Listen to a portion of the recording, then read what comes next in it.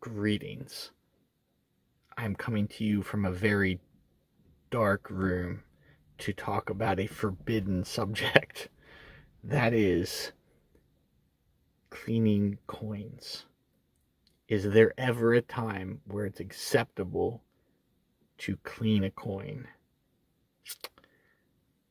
I asked this because I just cleaned a coin and I think it was an acceptable thing to do.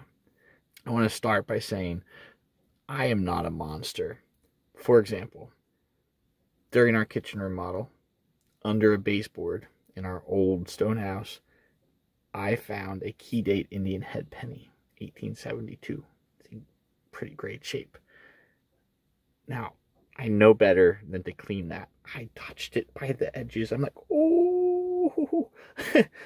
I ran a little bit of our reverse osmosis water over it to get the dust off and then let it air dry.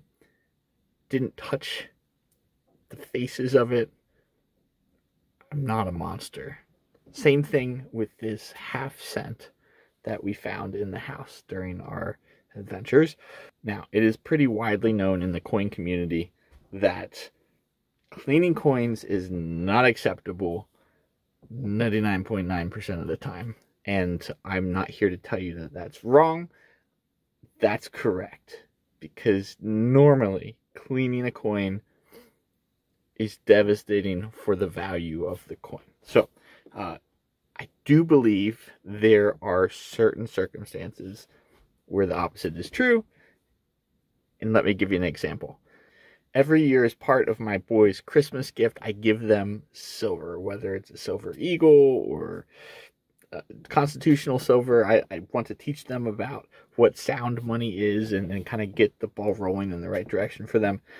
This year, since they've been into like treasure and fossils and buried things, I picked up this lot of 3 shipwrecked silver 8 real coins that have spent most of their life underwater. I'm not sure what shipwreck they came from, but there's obvious saltwater damage.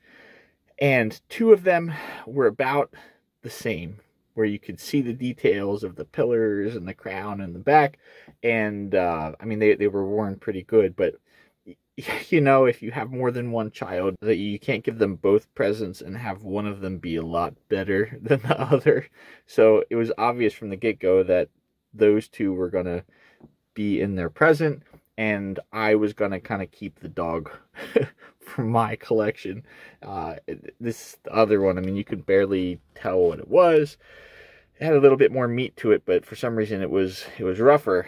And I thought, you know, what the heck? This thing's been under the sea for most of its life. It's had sand scrubbing it, and it's not in pristine shape.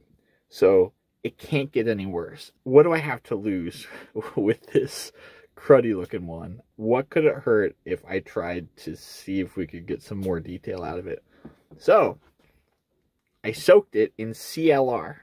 CLR is wonderful if you're trying to remove like mineral deposits from your water fixtures. We get like calcium buildup on fixtures, and like I have to spray the little shower plunger to turn on the shower, or else it kind of gets sticky. So I have some experience with CLR, and I was thinking, like, if this is like coral or some kind of minerals or salt and sand that are stuck in the details of this coin, maybe CLR would help.